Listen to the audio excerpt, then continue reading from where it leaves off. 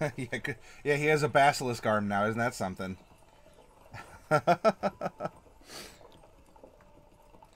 All right, so I wanted to bring up a topic in our DM discussion. Oh, you're hoping to land on an armless creature, says Dark Wolf. Yeah, but I don't know if you get an ice stalk or something as an arm, that'd be interesting too. Or you get a leg for an arm. But anyway, there you go, Death Count. You got one of those.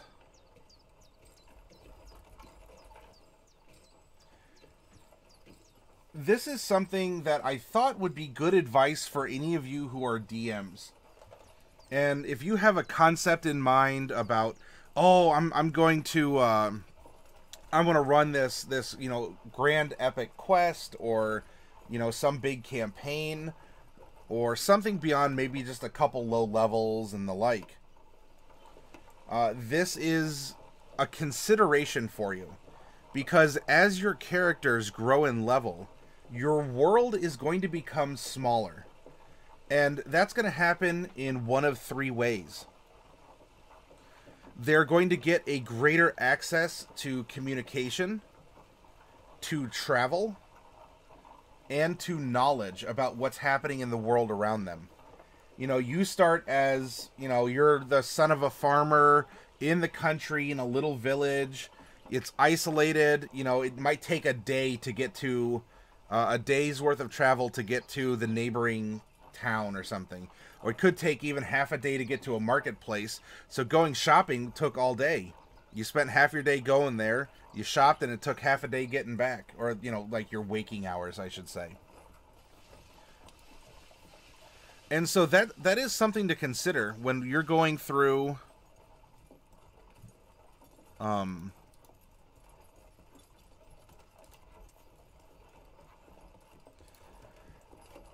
level 1 adventurer might get a mule and a cart. Ivlon, you disagree with that concept? Which concept are you disagreeing with? That the world gets smaller? Or that people get access to greater methods of travel?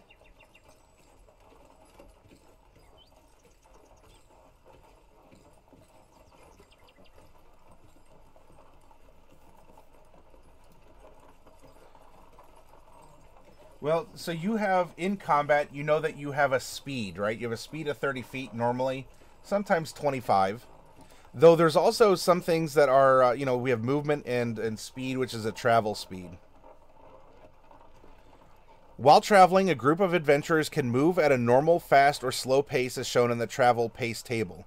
The table states how far a party can move in a period of time and whether the pace has any effect. A fast pace means characters are less perceptive, while a slow pace means it's possible to sneak around and to search an area more carefully. So if you want to go on a forced the concept of the world's going to get smaller when you play higher levels. That's the one sentence blurb. I mean, if you follow along, then hopefully it'll make a little bit more sense. But it'll get smaller in the sense that it is going to be easier for them to communicate and travel and be able to get around. The world won't seem as big as it once was. So anyway, it gets into here. Force March, it assumes that you're traveling for 8 hours a day. You can push beyond that at risk of exhaustion for each additional hour, etc. and so forth. But anyway, you can go at a Force March. There's mounts and vehicles. Mage, bedtime for you. Have a great night. Thank you for joining us as long as you had. And so there's character. You can ride in a wagon. You could ride a horse. And, there's different horses and other animals that have different travel speeds. Characters in a waterborne vessel are limited to the speed of the vessel, and they don't suffer penalties for a fast pace or gain benefits from a slow. So here you have, let me zoom in a little bit further. If you travel at a fast pace, you can move, you're moving at 4 miles an hour, or in a day you can travel 30 miles. And if you're moving, look, you're kind of taking a light jog, or you're just walking briskly, you're not going to be as observant because you're focused on the road, you're focused on the travel ahead. You can move at a normal pace, and travel 24 miles in a day. Or if you're going slowly, you're going to travel 18 miles, but you'll be able to use stealth. So you can be super sneaky. Ranger has some things that allows this to bump up, and I think Druid might as well. Now, where are you getting something like 300 feet in a minute? Well, remember, a round is only 6 seconds. So therefore, there are 10 rounds in a minute. 10 times 30 is 300. So every hour, you can travel 3 miles in 8-hour march. There you go. Bubonic one is taunting Norton. Itty Bitty Knoll got hurt by the animal 1/32 its power level. maybe someone played an illusion trick on Norton, making him think he was something that perhaps Norton was not. Be careful though, Bubonic. A knoll is still a knoll.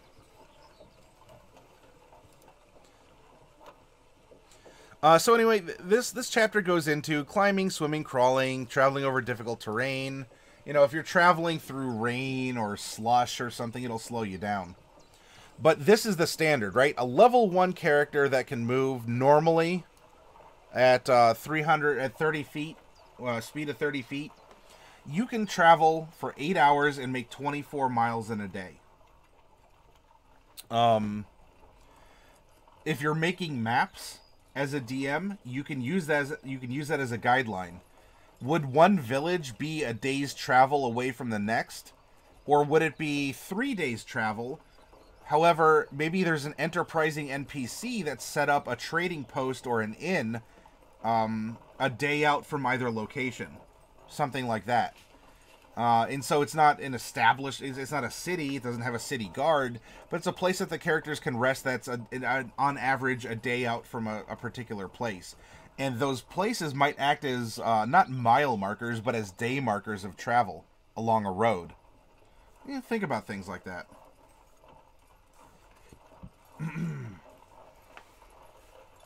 Now, as your characters level up, they are going to move more quickly. For instance, if you have a horse that can move 60 feet, or some other animal that can move 60 feet, you're going to be doubling this, meaning that you on horseback can travel almost 50 miles in a day if you're going at a normal pace. Maybe a little more, maybe a little less. That will depend on how hard you push things. And if that's the case, are your villages as a DM a mile, or not a mile, a day's walk away from each other, or a day's ride away from each other?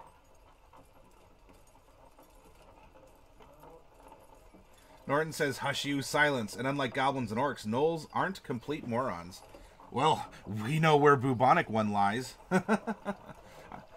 Where your allegiance is, I mean, not where you're telling a fib. Now, can this make a difference in how you're pacing your story? Well, it's good to consider, right? If you want to put a time limit of sorts on your characters, say they have 3 days to reach the next village with the sacrifice, otherwise the volcano will blow up or something. Well, you got to consider what's above here.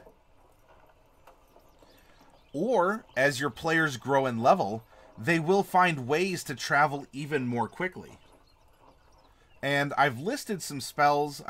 I went through and I started listing, all right, well, this is what the bards are getting, and going from there, and it was going to take way too much time to have a complete list. And a complete list, I can make one and post it if you're curious, but I think that what I have up here is going to be enough for the presentation that we're going through. Yeah, it is a gaze attack death count. So really you just have like this really swole like lizard arm with some claws or something.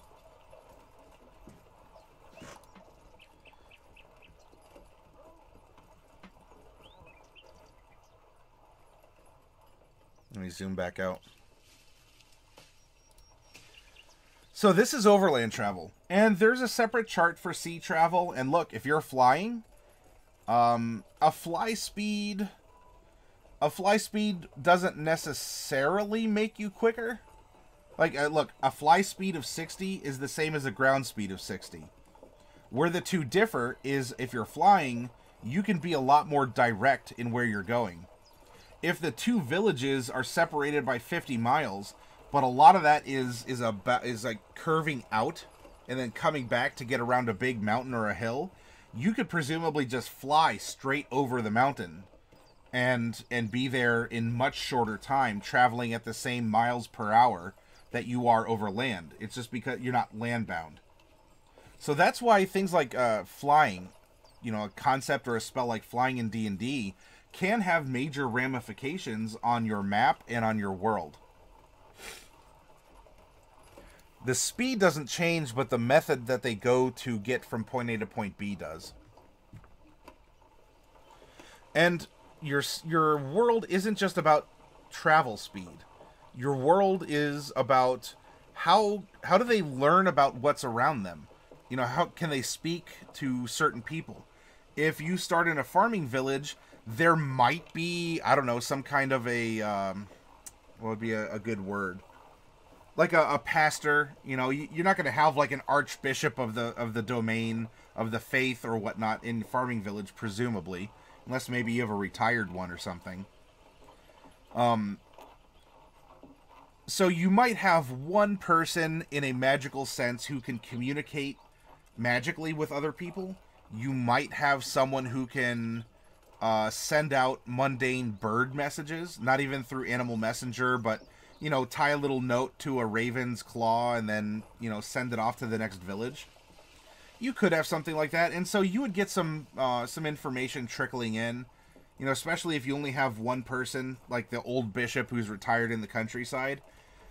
He might not even tell the village everything. You know, if there's a war brewing and he wants to keep everyone safe, he might only just relay, I don't know, the weather or something. Yep, carrier pigeons, something like that. I mean, because that was the telegram at the time. Think about what the telegram did for the United States and other countries as it was adopted. Bubonic One, time to head to Ulash and stomp on some Moander cultists. That's the older video games of D&D that you're playing through, correct?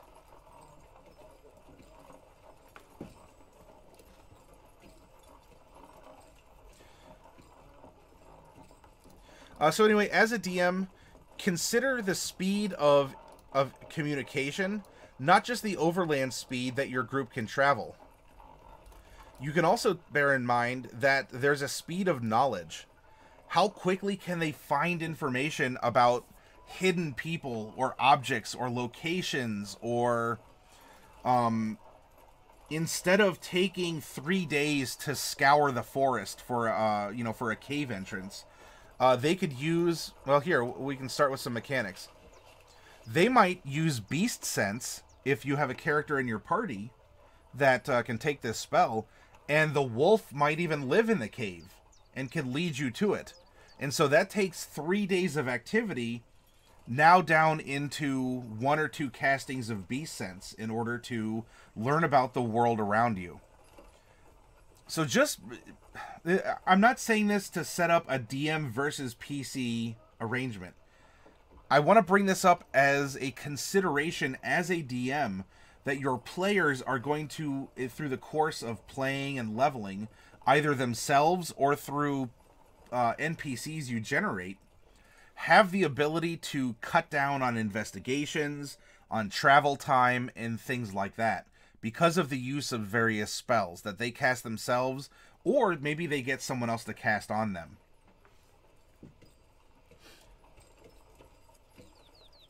Let's go over to spells.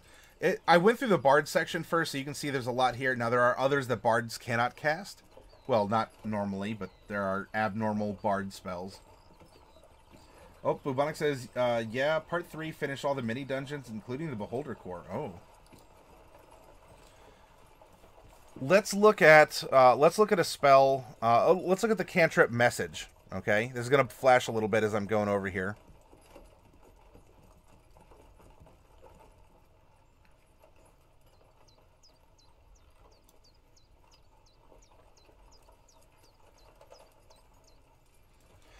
You point your finger toward a creature within range and whisper a message. The target and only the target hears the message and can reply in a whisper that only you can hear. You can cast this spell through solid objects if you're familiar with the target and know it is beyond the barrier. Magical silence, 1 foot of stone, 1 inch of common metal, a thin sheet of lead, or 3 feet of wood blocks the spell. The spell doesn't have to follow a straight line and can freely travel around corners or through openings. Now, is this going to be a really big game changer? To be able to whisper 120 feet away to someone maybe in another room? Not necessarily. Look, you can do this an unlimited amount of times. You just keep wiggling your, like, you speak into your hand and, you know, you keep doing this and you're going to spread messages. But what this can do is, I don't know, you get your face player character is going to interact with the NPC, and then they're going to have maybe the brains character whisper what to say into the ear of your face character.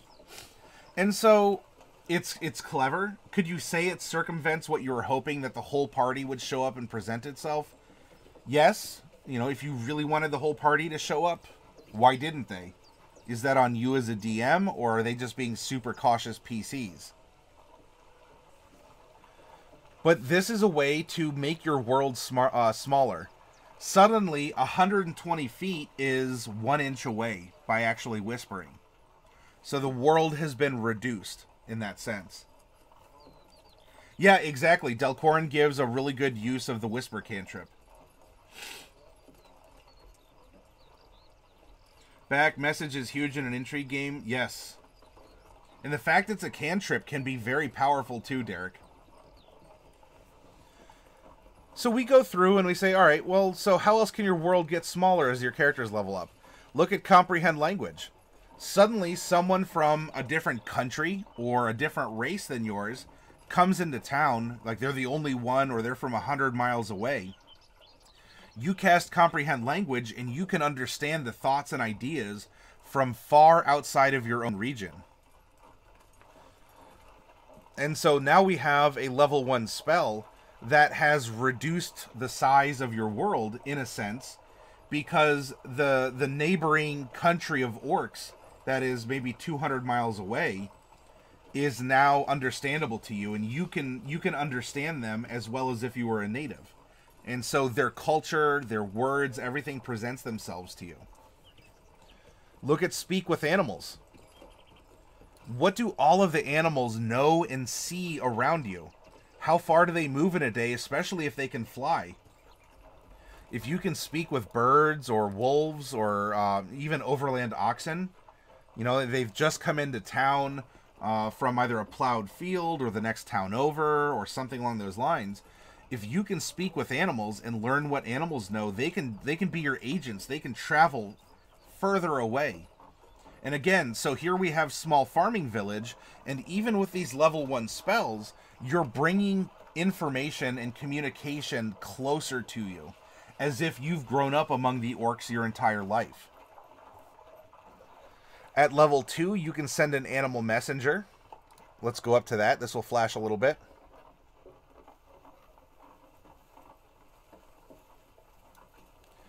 By means of this spell, you use an animal to deliver a message. Choose a tiny beast you can see within range, such as a squirrel, blue jay, or bat. You specify a location which you must have visited, and a recipient who matches a general description, such as a man or woman dressed in the uniform of the town guard, or a red-haired dwarf wearing a pointed hat. You also speak a message up to 25 words. The target beast travels for the duration of the spell toward the specified location, covering about 50 miles per 24 hours for a flying messenger, or 25 for animal messengers. When the messenger arrives, it delivers your message to the creature that you described, replicating the sound of your voice. The messenger speaks only to a creature matching the description you gave. If the messenger doesn't reach its destination before the spell ends, the message is lost, and the beast makes its way back to where you cast the spell. And you can increase it with higher slots. So this is a way. Now, you had to have been to the location before or met the person. And that's fine, but, you know, let's say that you've already gone to the neighboring village. Now, it takes a day of horseback riding to do so, but here, by, let's see, it's casting time, so in 6 seconds, you have delivered an important message to someone that it would have taken all of your efforts over a 24-hour period, or 8 hours of travel anyway, to do. So you saved yourself about 8 hours, let's say. Maybe even more, depending on how you're using it. Then that frees your players up. If we're DMs, it frees your players up to craft items, to research, to go out and bonk goblins, while they sent out, you know, a blue jay to fly over to the next town and tell the guard, hey, there's goblins, watch out. So it's making this opportunity more available to your players. It's making the world smaller, or it's specializing what people are doing in the world so that you can accomplish more and more quickly. It's like a process of automation, if you think about it. Sending. Then we have, and sending is... Actually, sending is a lot more liberal in its interpretation here. Let's scroll. It's going to flash a little bit.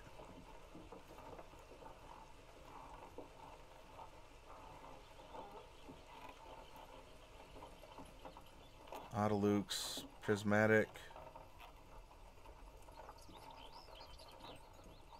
Sending. You send a short message of 25 words or less to a creature with which you are familiar. The creature hears the message in its mind, recognizes you as the sender if it knows you, and can answer in a like manner immediately. The spell enables creatures with intelligence scores of at least 1 to understand the meaning of your message. So you can tell Lassie, you know, the dog, to go fetch something, or you can say hi to Grandma, who lives actually in the next kingdom over, so it's maybe like 500 miles away. In one action, you can send Grandma effectively an email of of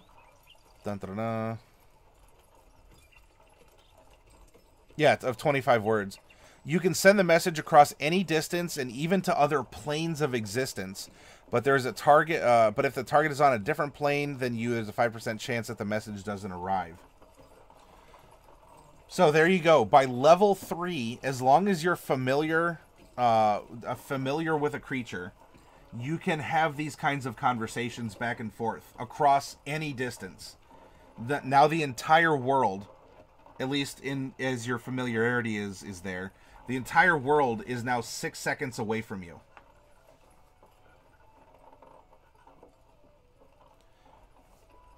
Now, does that mean that just because you know the name of, we'll use King Von Alle here. Just because you may know King's name, his true name is, by the way, is Benevray Truegood. Just because you know Benevray doesn't mean your sending will go to Benevray. This is a little bit of a gray area. You as a DM are going to have to determine what is familiar. How familiar are you? How do you measure that? We have a spell that combines fluff and crunch together.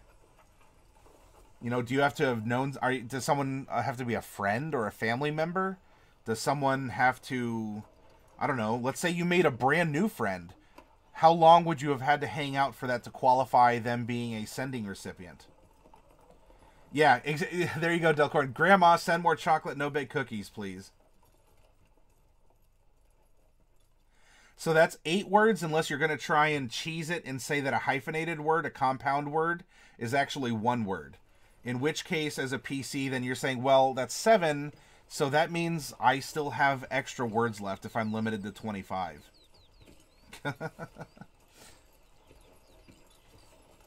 So here we go. By level 3 spells, so we're talking level 5 characters, they can instantaneously speak with anyone with whom they are familiar. I presume by level 5 they'll have gotten out and seen more of the world. But now it's an instant communication method. Good morning, Roman. Welcome.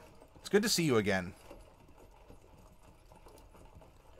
Now you have Speak with Dead and Speak with Plants also at this level.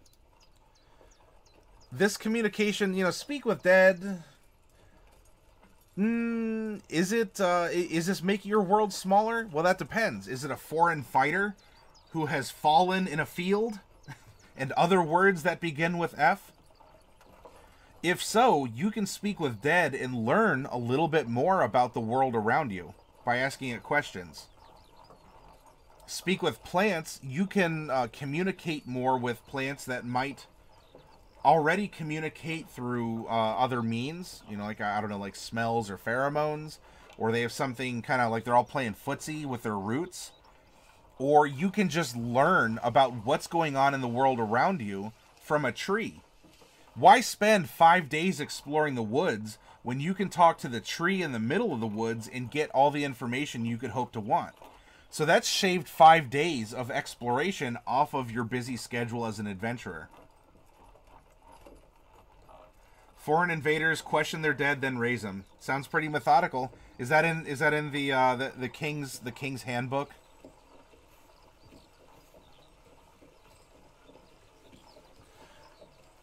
Tongues is the opposite of comprehend. Comprehend, you can understand languages, but you can't speak them. Tongues, now you can speak any language natively, like you grew up in that area. Awaken. Now, why is Waken a communication spell that can make your world a little bit smaller? Well, it's a level 5 spell. Yeah, come on.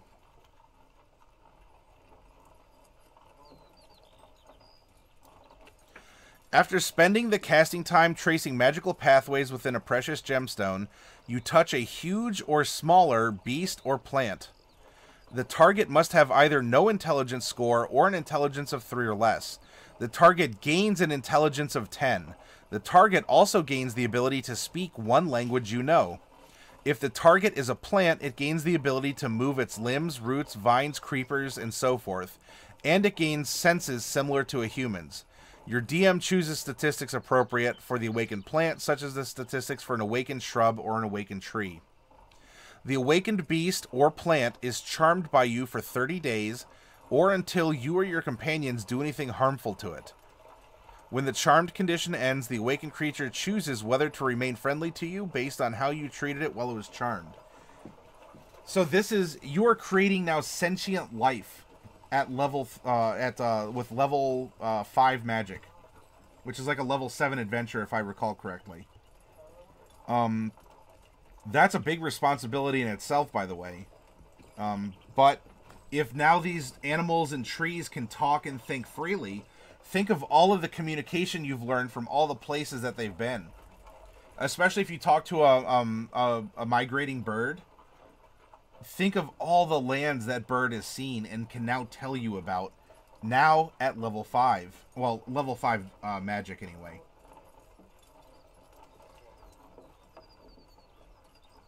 Dark Wolf, comprehend language versus tongues equals speak to bees versus bee speak. Delcourt, if you think about it, zombies look a lot like people covered in guacamole. Hey, now. That may be true, but come on. King says, it's in the True Good Scouts Encyclopedia for Success.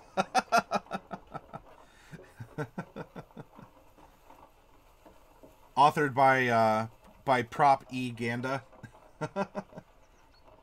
Yeah, getting plot hooks from a bird would be pretty cool. I agree. Look, you're a migrating bird, or even a migrating butterfly or something, comes to your small farming village and says, by the way, I know it's early. I'm supposed to be leaving, you know, next season. We had to get out of there because everything's getting burnt down.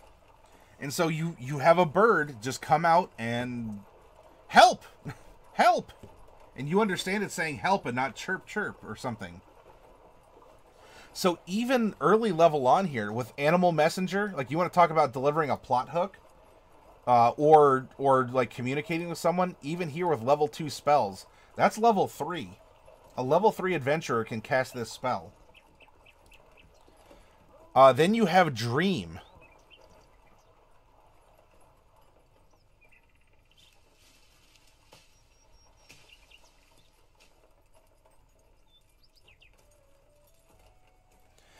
This spell shapes a creature's dreams.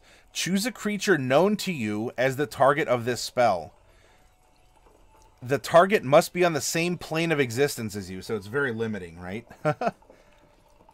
Creatures that don't sleep, such as elves, can't be contacted by this spell. You or a willing creature you touch enters a trance state, acting as a messenger. While in the trance, the messenger is aware of his or her surroundings, but can't take actions or move. If the target is asleep, the messenger appears in the target's dreams and can converse with the target as long as it remains asleep, through the duration of the spell. The messenger can also shape the environment of the dream, creating landscapes, objects, and other images. The messenger can emerge from the trance at any time, ending the effect of the spell early. The target recalls the dream perfectly upon awakening. Or upon waking. If the target is awake when you cast the spell, the messenger knows it and can either end the trance and the spell or wait for the target to fall asleep. You can make the messenger appear monstrous and terrifying to the target. If you do, the messenger can deliver a message of no more than 10 words, and the target must make a wisdom saving throw. On a failed save, echoes of the phantasmal monstrosity spawn a nightmare that lasts the duration of the target's sleep and prevents the target from gaining any benefit from that rest. In addition, the target wakes up, it takes 3d6 psychic damage. If you have a body part, lock of hair, clipping from a nail, or similar portion of the target's body, the target makes its saving throw with disadvantage. This is, again, a level 5 spell. So you can rock this, I think, at level 7 as an adventurer. You can provide an 8-hour-long, fully detailed PowerPoint session, complete with holographic plans for the Death Star, complete with a total understanding of each other's languages. It's just that the other person has to be asleep, and you can, you know, you're Tony Stark with Jarvis. You know, you can construct molecules in the dream. You can present whatever you want in the dream, and you can even be attacked in your dream. So if you're familiar with the big bad evil guy, or the big bad evil guy's familiar with you, you might just get terrorized with a level 5 spell. And you want to talk about power. Pardon me. You want to talk about power? If you don't get the benefits of a long rest, you're not getting a lot of your abilities and spells back. And you might even suffer exhaustion. Dream can be a very horrifying spell to cast on someone. And especially if you're a creeper and you stole a lock of their hair in the middle of the night or something. Or like you snagged a shirt off their clothesline or something. Or I don't know, you have some fingernails or whatever. You pulled a tooth. You can wreck people with this level 5 spell. And you can convey, as long as they're on the same plane of existence, you can convey with perfect, vivid detail anything you wanted to. That's visual or audio. And so your world has gotten a lot smaller, so long as you know the target. And that's going to come down to your DM to say, well, look, do you know Benevray Truegood? You know his name, but do you know him enough to send him a dream?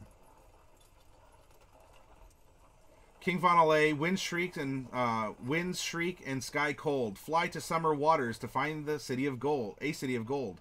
What did that bird say? City of gold, die, die, die, die. Well, let's not go there then. Delcorin, was the bird a giant condor made of gold? Norton the Knoll walks over to a door, noticing he now has a bit of difficulty getting through to his bigger size. Gah, there's the thing I didn't count on. Well, alright, technically, Norton, the Fang is still a medium-sized creature. The big thing that changed is you are now considered to be a fiend and not a humanoid.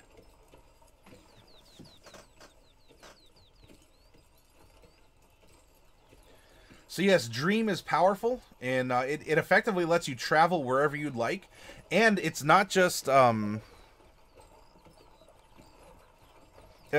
while the receiver of the dream can't manipulate it as such, unless your DM says otherwise, that maybe they can, but the dream recipient can then present information back to the caster itself. It was a tiny bird, and there's 50 of them all shrieking and cackling at you. City of gold, city of gold, city of gold.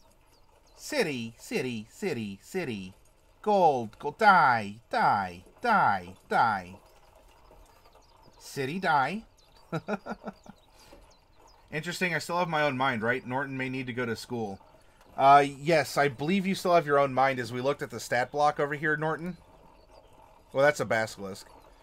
But, yeah, I believe so. You're chosen, and some things about you change. You get a little tougher, and you tend to be the alpha of the pack because it says once a Fang of Yongu is chosen, the pack's population rises shortly thereafter. And, of course, telepathy. Telepathy is telepathy. And now, this is a level 8 spell. We're talking a higher level character. But the world is going to get smaller when you can just have telepathic conversations with people all over.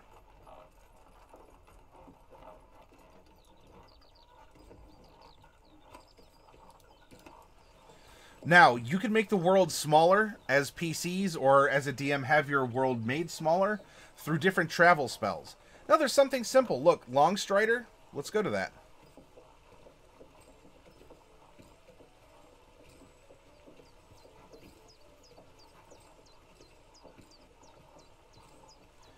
You touch a creature, that target's speed increases by 10 feet until the spell ends. So you get a little bit of a boost. It can make the travel go a little bit more quickly, right? You cast Longstrider on your horse, on your giant flying eagle that you're riding. You cast Longstrider on yourself, and you get a little bit more. You get a little bit more distance for that hour that you cast it. You know, maybe instead of the extra speed, your DM might say, well, you can avoid exhaustion if you move flat out at the forced march pace. But the Longstrider will just cancel out the exhaustion. Well, hey, you've been able to travel even more, and for the cost of 1 hour in a spell slot.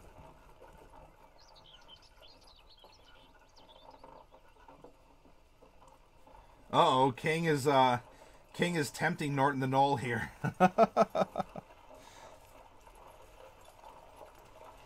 Then you have a spell like Tensor's Floating Disc, which can allow you to carry someone or something on a disc that floats, so you can presumably avoid difficult terrain.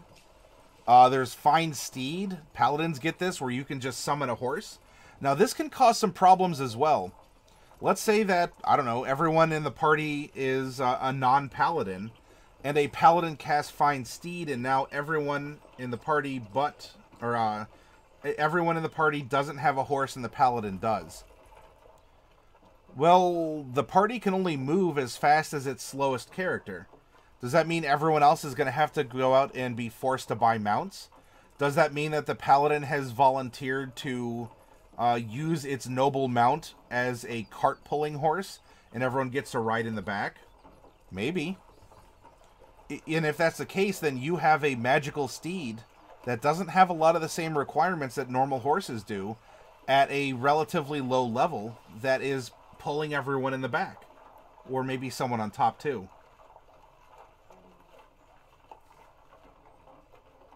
Uh-oh. King is very much tempting fate here.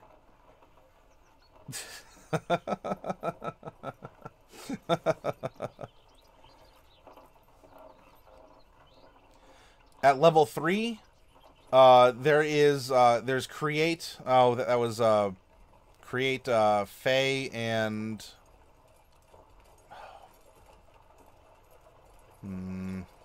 shame on me. There are the conjures as well, by the way. Not just, oh no, I'm sorry. This is create food and water.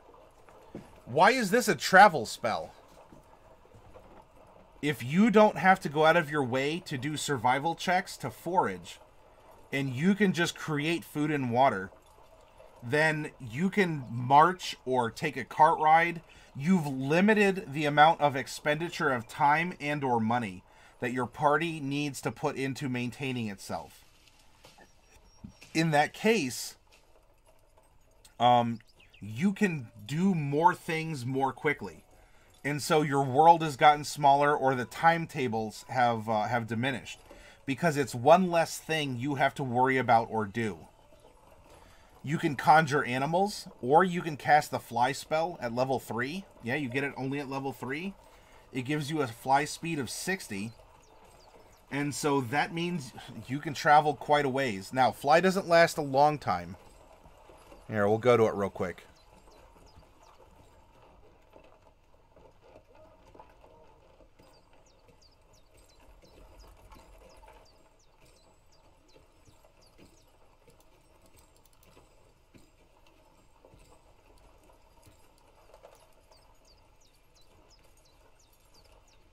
That was fine steed up there. You touch a willing creature, the target gains a flying speed of 60 feet for 10 minutes. When the spell ends, the target falls as if it's still aloft, unless it can stop the fall. When you cast a spell using a spell slot of 4th level or higher, you can target one additional creature for every slot above 3rd. So it's only 10 minutes, though. That's 100 rounds. That's 100 rounds at that's a gains a flying speed of 60. So what that means is, if you can move and dash, right? So you're kind of double moving. That's 120 feet per round. There are 10 rounds in a minute times 10 minutes. So you can move 12,000 feet in 10 minutes. This is flying. So you can go up and over mountains or obstacles or forests or whatever, and you get pure movement in that direction.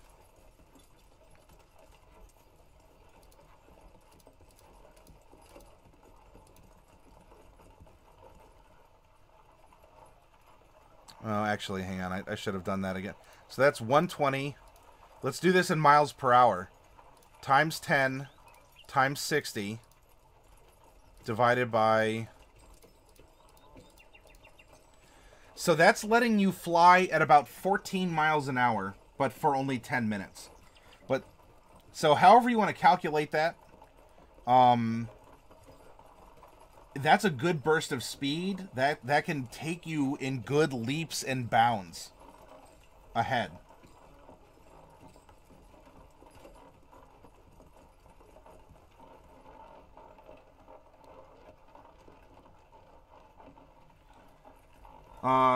It's a good idea to require the players to have the actual spell component required for some of these spells, and not just allow them to cast things willy-nilly, or to ban the spell outright for defying the survival thematic of the campaign. Yes, that is a meta consideration. That is something you would want to go over with your players. And King brings up the point too. Look, you might just take a focus as the material component for a spell. That means that you don't have to have a wing feather from any bird. So you might want to have that meta conversation and say all of your casting can be done with an implement, or everyone has to have component pouches. And come on, I want you to tell me what's in your component pouches. I want you to keep an inventory. And so that King is true. If you control the methods by which you cast the spells, you can limit the amount of times that the spells are present. Yeah, if you want to link it, King, that's perfectly fine.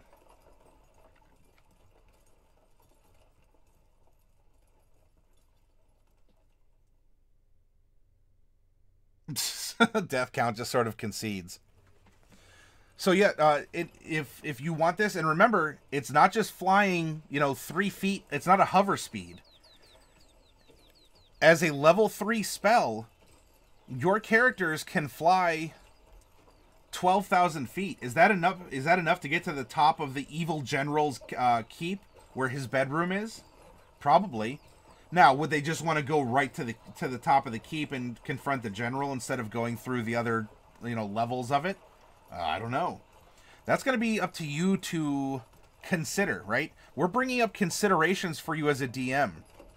If I'm a PC and I can cast Fly and I don't have to worry about scaling walls, getting caught by soldiers, getting mauled by guard dogs, having to avoid all of this other stuff, if I can just fly to the top and bring others with me, some way, somehow, yeah, that's a limiting factor of this spell too. Is that you have to upcast it to get more people.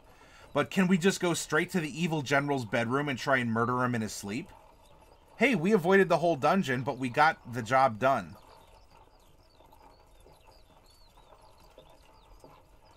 How does one deal with 10 gnolls attacking at once? That would depend on any powers or features or ingenuity that he has. I'll bring this up, death count Escape the prison wall. With Gregor turning in 17 mountains. Okay, I'll play this here towards the end. This looks like this is going to be fun.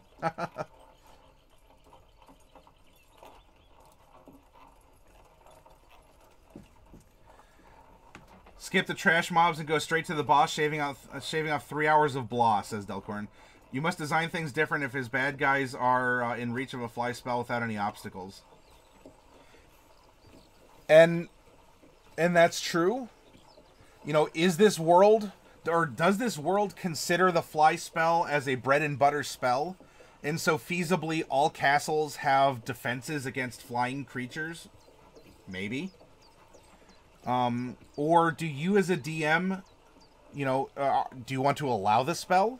You could just say no to some spells. I do that.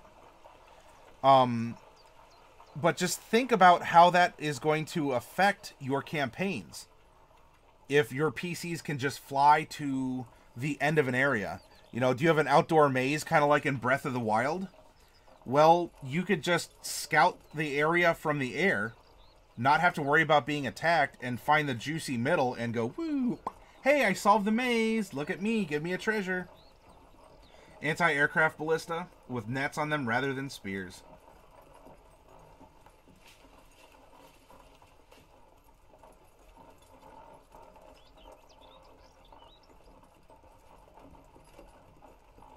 Yeah, they're restrained and they fall.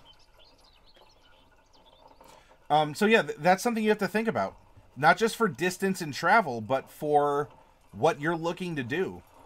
10 minutes of flying at 14 miles an hour, right? That's 12,000 feet. How far up a mountain can you get? Think of the opening of Star Trek, the Star Trek movie 4, was it? You had Kirk and Bones who were climbing a mountainside manually, and Spock just puts on hover boots and flies up to him and has a conversation. And he doesn't have to do anything more than just stand there. It is concentration, Evelyn. So yeah, if you're hit by an arrow, you could possibly break concentration. I'm not saying that it's a broken spell or anything. There are ways you can counter it, but it's something that maybe not a lot of DMs, especially newer or first-time ones, may be aware of. Or a player might hinge an entire plan and forget about concentration.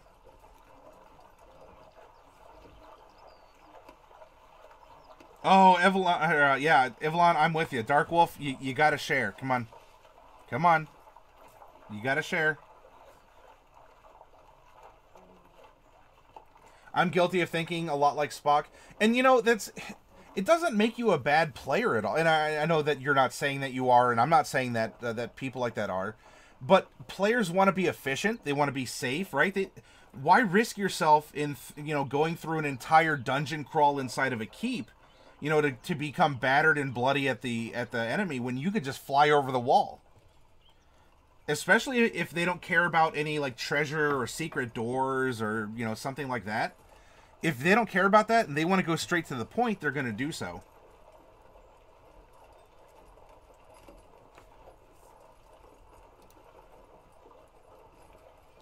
Phantom Steed also at level 3. Now you don't even have to upkeep your horses. You can just summon magical horses and ride them or have them pull your gear and yourself. Oh, thank you, Dark Wolf. Nom nom nom nom nom.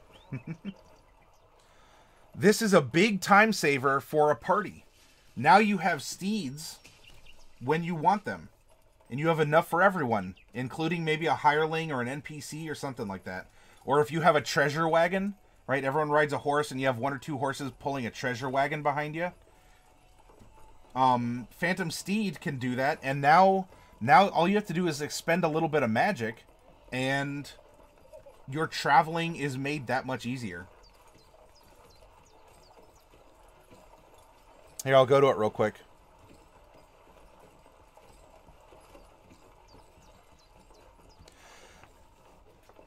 A large quasi-real horse-like creature appears on the ground in an unoccupied space of your choice within range. You decide the creature's appearance, but it's equipped with a saddle, bit, and bridle. Any of the equipment created by the spell vanishes in a puff of smoke if he's carried more than 10 feet away from the steed. For the duration, you or a creature you choose can ride the steed. The creature uses the statistics for a riding horse, except it has a speed of 100 feet and can travel 10 miles in an hour, or 13 miles at a fast pace. When the spell ends, the steed gradually fades, giving the rider 1 minute to dismount. The spell ends if you use an action to dismiss it, or the steed takes any damage. So, for an hour at a time, you can move... Well, you can move 10 miles an hour with this Phantom Steed. And presumably here, if it has all this gear, you could hook a wagon up to it. So you can get these bursts of speed. It does have the drawback that if it takes any damage, 1 point of damage, it will pop. You know, is Phantom Steed broken? Not necessarily, no. But this is a way that, again, your players can make your world a little smaller or a little less dangerous than you had hoped. Because, look, a speed of 100, if you're being chased by a zombie horde, everyone gets in the wagon, and the casting time is 1 minute for this ritual. And it's a ritual, so it's unlimited use, right? Cast it every day, and so effectively you're moving 80 miles over 8 hours if you're doing normal time, or you can push yourself and go further. But every casting is effectively giving 1 hour. Now, if you have like 5 players, so it's going to be 5 minutes to make horses for everyone. Whoopity-doo. But now everyone there, you know, can go along and move at 10 miles an hour without any sort of fatigue, especially on the horse. And depending as a DM, if they're not being chased, if it's not stressful, the component is only verbal and somatic. So there's a chance that you as a DM, whether it's convenient for you to have your players be able to generate horses or something along those lines, because they're not under duress, the caster might just continually recast the steeds while they're riding on the steeds.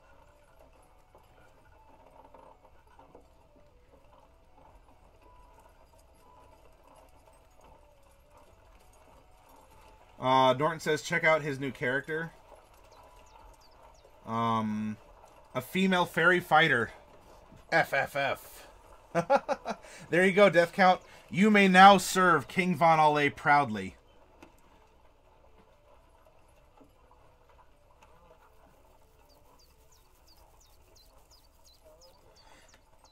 No, it won't take an hour, Ivlon. It only takes a minute.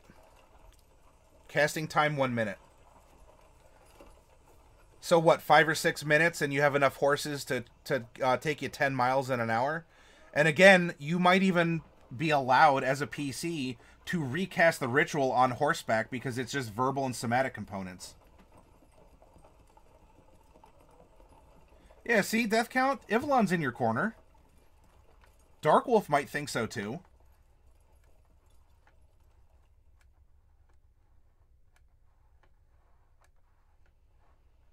Oh, well, I'm sorry. So yes, it might take, if you burn the spell slot, yes. Otherwise, it is, yeah. But if you want to move, that's true. Ivlon, I'm sorry that I did forget to plug that in there. But if you are in a hurry and you want to make some time, you want to get out of there, or you really want to get a burst of speed, maybe it's the end of the day, and you want to get as far as you can, burn those spell slots up before you make camp.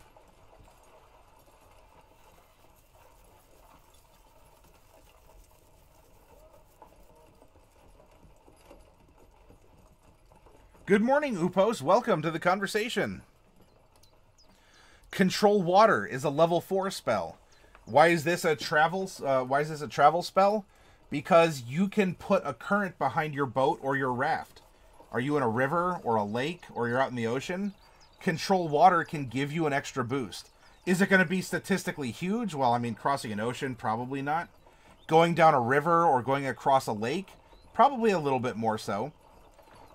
But just remember that this Control Water has that use as well. It can push nautical, bodies or also nautical vehicles more quickly.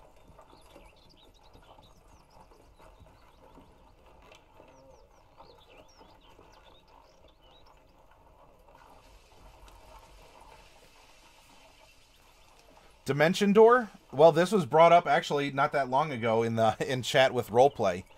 If we go up to Dimension Door, now this doesn't make, the whole wide world a little smaller, but this does do a couple interesting things.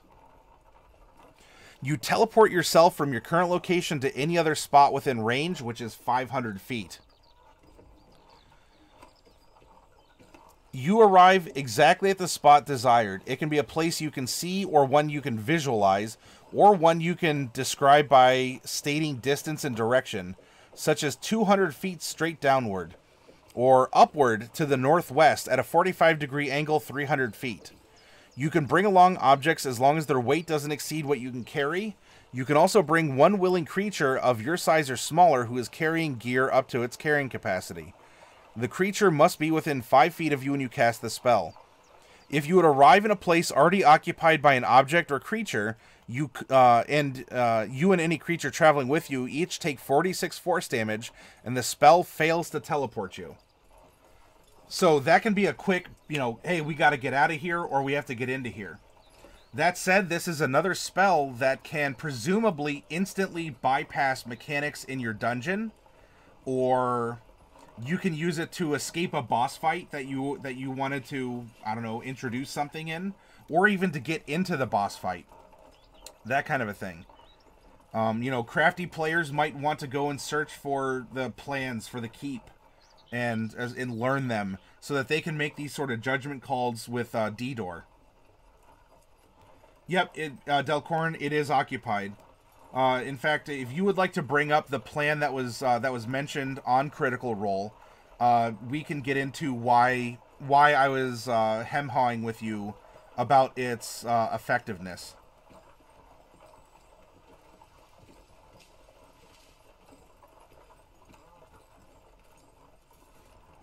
While you're doing so, Fabricate. Why is Fabricate a travel spell? Well, you come to a river and you have to cross it. You look around, it's a fast river, but this is the shortest way, or this is the way you have to go, or heck, the old bridge had washed out because there's a flood causing raging river. So your wizard, whoever looks around and says, oh, you know what? There's trees. There's a bridge. Let's cross. And suddenly, having to go all the way around, or take an alternate bridge, or cast other spells, are made irrelevant because they just fabricated a bridge over the ditch, the river, the canyon, or chasm, or whatever, the hole, whatever's there. Typically, only one character will have D-Door, and separating themselves from the party can be risky. That is true. Though, if you have something like, I'm just going to plant a bomb and get out of there.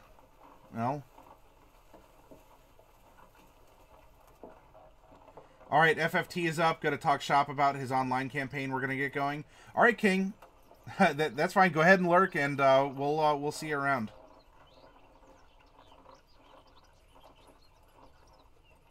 Delcorn, back in episode 54 of Critical Role, when the party was about to fight the Black Dragon, a plan B was suggested where someone would dimension door into a dragon's stomach and place an immovable rod so it couldn't take off.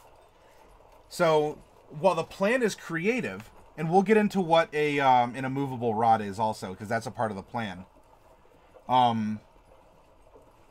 Dimension Door would have them bounce, like, the teleport wouldn't even go off. The spell would look at them and say, no, stop it. And hit them back. Of course, this is at DM discretion.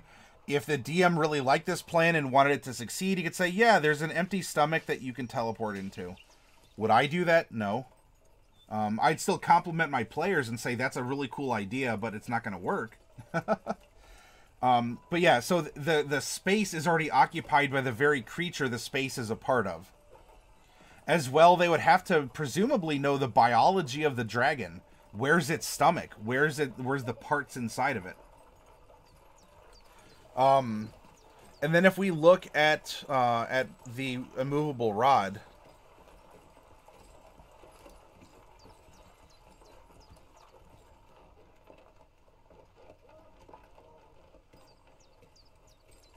it's a shame King left and entered lurk mode. I think he'd like a conversation like this.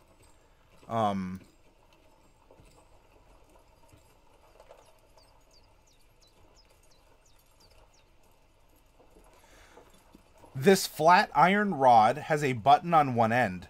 You can use an action to press the button, which causes the rod to become magically fixed in place. Until you or another creature uses an action to push the button again, the rod doesn't move, even if it's defying gravity. The rod can hold up to 8,000 pounds of weight. More weight causes the rod to deactivate and fall. A creature can use an action to make a DC 30 strength check, moving the fixed rod up to 10 feet on a success. Well, depending on the size of the dragon might bust that limit already. Deathcount says the DM had the roll to see if it even works or they get a backlash. Well, yeah, but for Dimension Door, yeah, though the spell does say if it's an occupied space, the teleport fails and they take the 46. And so that's if the DM even wants to allow that. So what you're seeing here, Delcorin, the size of the dragon itself may already break the capacity. Also, if it's inside of a creature that's writhing around, what are the odds that all of those tissues and muscles and everything are going to click the button on the side? Yeah, it's probably gonna. It might very well break that. I mean, whatever the weight of a dragon is, it might break that. But if it's writhing around, it's probably gonna click the button. How many times have you butt dialed someone on a phone? Not to have a big button on the side of this rod get caressed with stomach tissue. As well, you're looking at what is the intention of the immovable rod. If we look at the broadest definition of the immovable rod, it is a fixed point in the universe, right? You click it in place, and now you're imagining someone butt dialing an immovable rod. Yeah, so you see someone like walking down the street and they just stop every now and again. If that's the case, as soon as they click that rod, it is going to fly off at the speed that the planet spins through the galaxy, because it is a fixed point in the universe, and the planet is departing at what, 1,000 kilometers an hour, or however fast we're spinning through space. Now, we'll see it again next year, and it'll reap a bloody harvest as it just like grazes back over the Earth as it comes back again through that fixed point in space. Or you can look at it as, all right, so it's not in the universe, it's to the world. Okay, well then does it fly off at the speed that we rotate? Like, not have revolutions, but the speed that the planet rotates? Well, no, of course, don't be silly. It's meant for where it is. It's supposed to stay put. You know, where I want it to be. And then you say, all right, so you want it. In fact, one thing that you can do, Delcorin, with immovable rods, let me find an example. Here, I have my Eve hypo, and I have my phone. These are immovable rods, right? So, what you do if you're a strong character is you go like this. Ugh, click.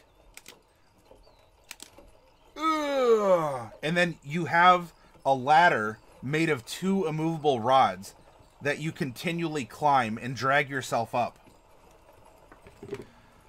So if that's the case, then you say, well, I want it where I'm intending it to be.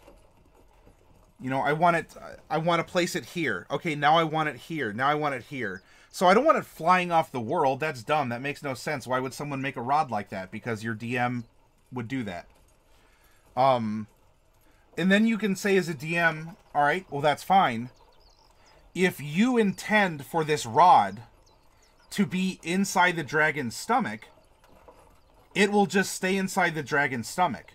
The dragon can move wherever it wants. It's just going to have an immovable rod inside of it the whole time.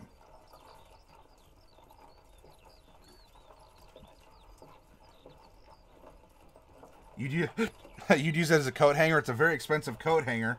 But if you wish to show off your wealth, Delcorin, then you can do so. Yeah, it's also a fixed point for attaching rope to other party members. And again, you can use it as a click, an emergency ladder if you need it. So that's why it's not a bad plan. I get what they're doing. They want to try and pin the dragon down.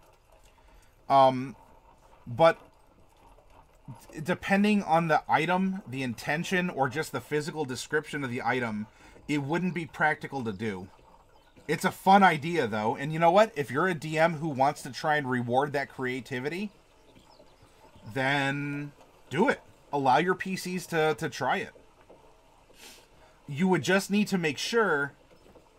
yeah, well, you can get back out without being, pushed out naturally from the digestion process. You would just need to make sure if you do this, but you say, okay, I like this idea... You as a DM say, I'm allowing it in this circumstance. Otherwise, I'm not going to allow you to telefrag my monsters. Because that's effectively what's happening.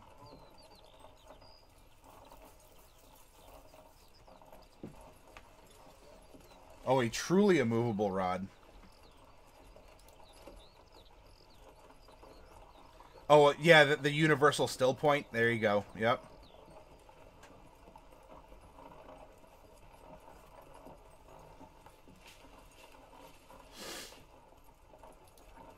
Yep, there you go. King put a good link up.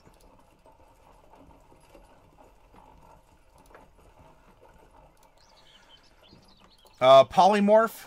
Turn yourself into a giant eagle and gain a 60 fly speed and fly over the evil haunted woods to get to the other side.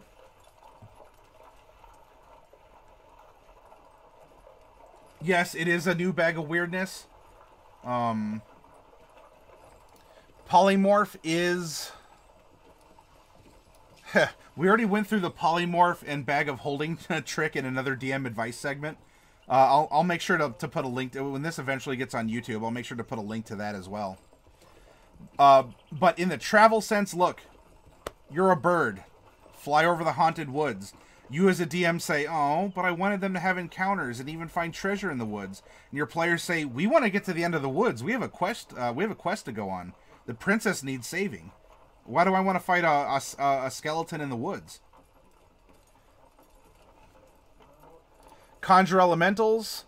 And to this extent, the Circle of the Moon druids can turn into elementals. The air elemental gives you a 90 move speed. So you are traveling a little less quickly than the Phantom Steed. But you can last that way for hours and go at like 9 miles an hour flying speed. So Conjure Elemental, and especially that Shapeshift for Druids, as we're talking about Polymorph and Elementals, those can be big ways to make your world smaller. My advice to DMs is to give them encounters. Just being in the air doesn't mean you can't have encounters. That's true. There's also, is it worth it? Or I'd rather reward their ingenuity than not. I'm not poo-pooing your idea, Ivlon. If you want an encounter as a DM, you'll give them an encounter. Because there are creatures that can fly faster than a raven. And if you polymorphed yourself into a raven, guess how many hit points you have? Here's a hint. Do you get slow fall after you are knocked out of raven form? Here's a hint.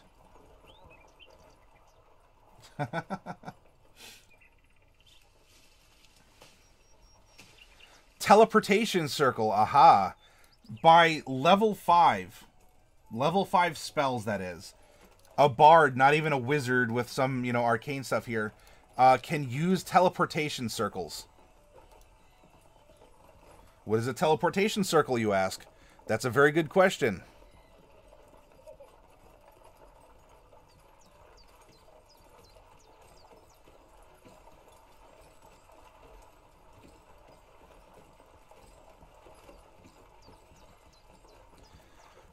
As you cast the spell, you draw a 10-foot diameter circle on the ground inscribed with sigils that link your location to a permanent teleportation circle of your choice, whose sigil sequence you know, and that is on the same plane of existence as you. A shimmering portal opens within the circle you drew and remains open until the end of your next turn. Any creature that enters the portal instantly appears within 5 feet of the destination circle or in the nearest unoccupied space if that space is occupied. Many major temples, guilds, and other important places have permanent teleportation circles inscribed somewhere within their confines. Each such circle includes a unique sigil sequence, a string of magical runes arranged in a particular pattern. When you first gain the ability to cast this spell, you learn the sigil sequences for 2 destinations on the material plane, determined by the DM. You can learn additional sigil sequences during your adventures. You can commit a new sigil sequence to memory after studying it for 1 minute. Right? So you have a Stargate. You can create a permanent teleportation circle by casting this spell in the same location every day for 1 year. You need not use the circle to teleport when you cast the spell in this way. Now suddenly, by level 7, and you have access to level 5 spells, you can go to big major locations.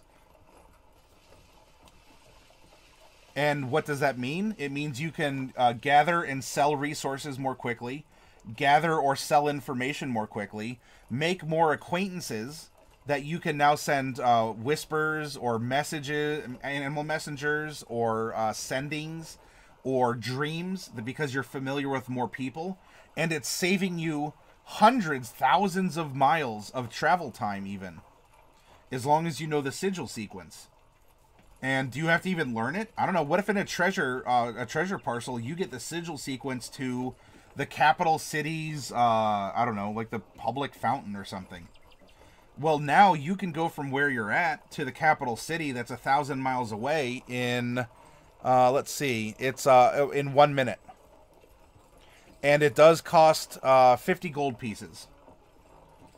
50 gold to travel 1,000 miles in a minute? Hey, that's pretty good, right?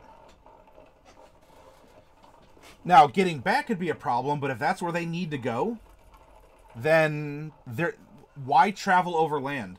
Why risk getting robbed on the highway? Why risk random encounters when you can just cast teleportation circle and boop, there you go.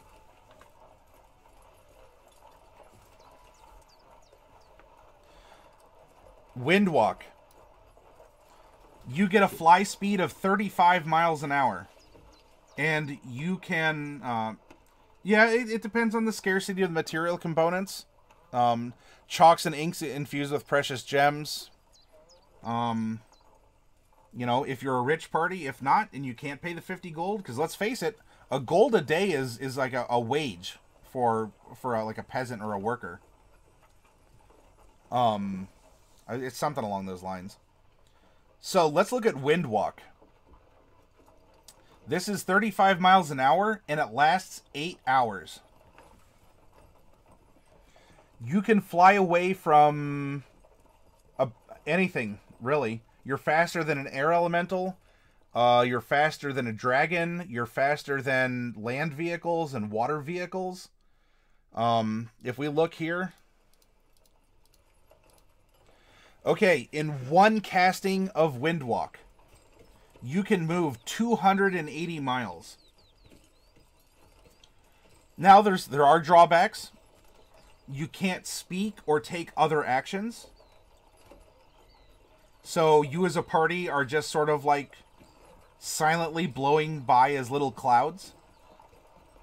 Now, could you argue, well, our party made hand signals. Well, you assume kind of a gaseous form. I don't know. That's going to be up to you as a DM. But at its core, if you can afford to do this, you can travel 280 miles per cast.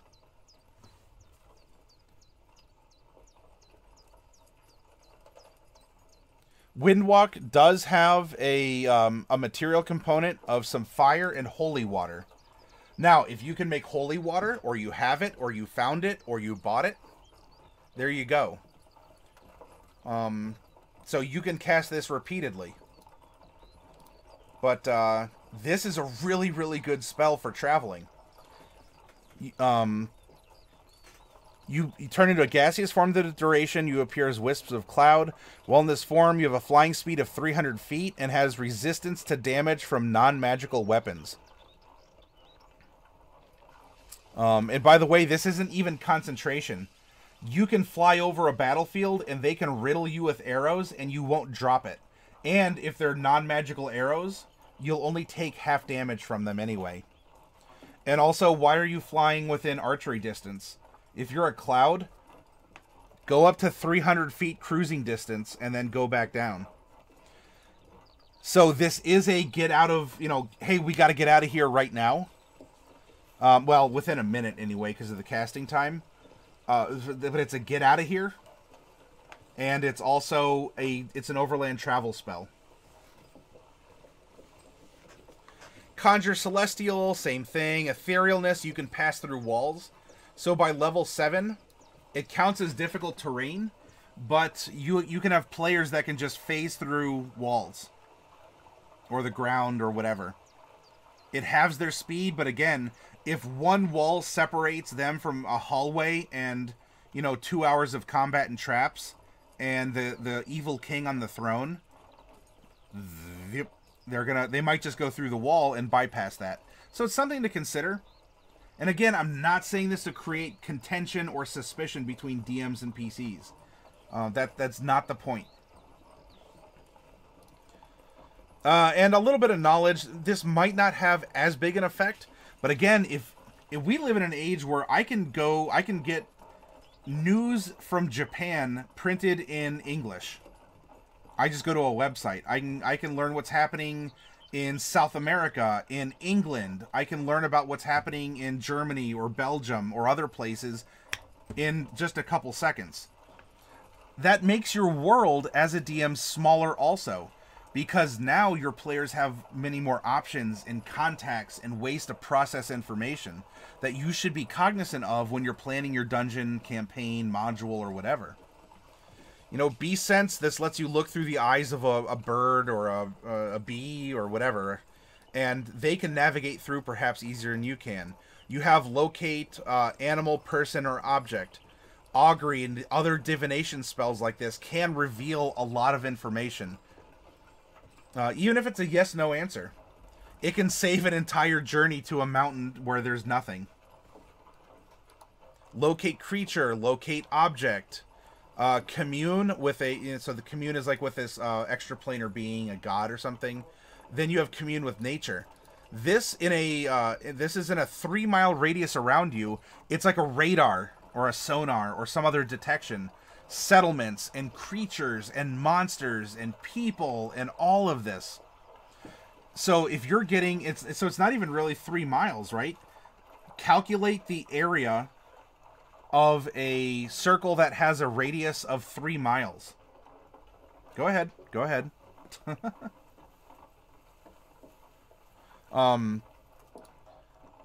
You're getting that many miles worth of information all around you, so that you might avoid or find things, or as a DM, you might have to generate content on the fly.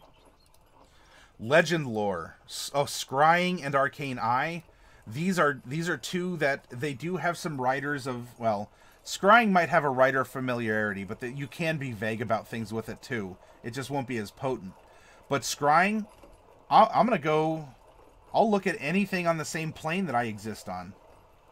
Arcane Eye is like a security camera that you can float around. I'm going to float this Arcane Eye through the dungeon ahead of me and see if there's any traps. Or I'm going to float the Arcane Eye up to the general's bedroom at the top of the castle and see if he's sleeping there. And if he is, then, hey, we'll just teleport or fly up. Or we'll measure, is the risk worth the reward for going through everything? Or I will send my arcane eye, like this little satellite, or a little drone is really kind of what it is, to use modern parlance. You send a drone out, and you're getting what's happening. And this isn't even talking now about familiars. If you have a familiar or a homunculus as a wizard or another class that gets something like that, that's another set of eyes in the world. Another set of wings or claws that can fly or swim or crawl around and give you so much more information about the world more quickly than you would have gotten otherwise. Find the path and astral projection is more of a knowledge because you're not exactly you as you project astrally, but you can sense things and do some interaction and whatnot. So these are things to consider as a DM, how your world will gradually become smaller and smaller as you have PCs. Especially, look, if you have a druid and a wizard and a bard, and then whoever else, your game is going to get way different in the end game. They are going to be sending messages, or even they'll send sendings. They're going to teleport. They're going to wind walk. Your cleric is going to use Word of Recall. You and up to 5 willing creatures within 5 feet of you instantly teleport to a previously designated sanctuary. You and any creatures that teleport with you appear in the nearest unoccupied space to the spot you designated when you prepared your sanctuary.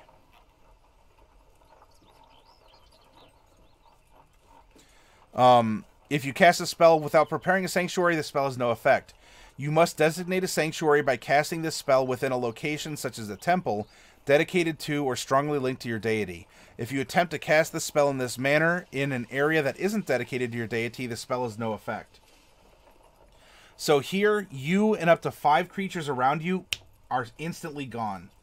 Now, you as a DM can say, well, you can only have 1 Word of Recall location at a time. Could you read that from the script? Yes. Could you have multiple? In that case, so, I don't know, you follow the very popular religion. It's a Lord of Light or healing or something. You can now pop from city to city with the party instantaneously and appear in presumably a safe location that's friendly to you. So, and we're not talking about vague classes like, I don't know, Warlock. Well, who has really heard of a Warlock or gotten to play with it that much? We're talking clerics, druids, and wizards, and bards now. Bards might be a surprise from before, because they were arcane casters, but not necessarily But bards get this stuff. So, as you get to higher levels in your campaign, be prepared to offer content on an EXP or milestone basis that reflects the fact that they can travel quickly, relatively safely, ? And all of a sudden, where you might have given them a milestone because they met the mayor of the next town and they sat down for dinner and impressed them, now because they can pop to the major city so easily, maybe they have to impress 5 nobles before they can get that same milestone. Yes, a noble is even more than, the local mayor of the town next over to your farming village. But the task isn't as complex. You didn't learn as much along the way because you're skipping so much content. I don't know if it might be content, however you want to call it. But your players are skipping so much travel, content, and other experience that if they're making a game now about who knows who, then your EXP and your milestones have to fall on there, and now travel in a lot of your world can become very irrelevant. Because now it's more about who you know and the location on the map that you're traveling, and not necessarily about the journey that you were taking before in your cart or on foot, or, you got that old, that broken down donkey, and you got the rickety cart from your dad on the farm, because he could still use it on the farm, but he believes in your quest and wanted to send you out, and you go from there. So, okay. If you have any questions, comments, or whatnot about what was presented or discussed here, please ask about it. I'm going to take about a 10-minute break. I'm going to get a little snack, and I'm going to refill my pitcher with some water, and we'll come back, and hey, It's part 3, open discussion. We can talk about our character that we made. We can talk about more about this concept over here about travel and how your world can shrink at later levels. About the focus of campaigns. If there's a new, or if you're new and you're lurking and you would like to make a character, I can show you how to do that too. It'll be open. So I'll see you about 10 minutes, okay, everyone?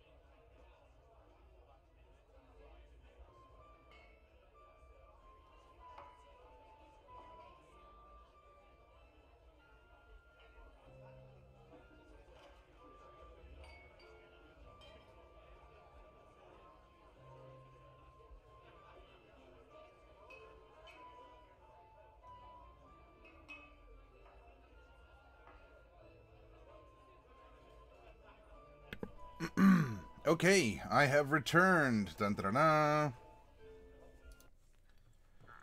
And in fact, I have the video that King had shared, which was topical to what we were discussing, how spells can redo your play style. Let me come back here. Aha.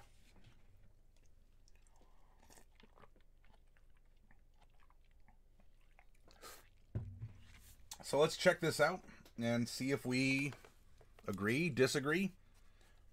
We can use this to supplement our conversation. So we'll check it out.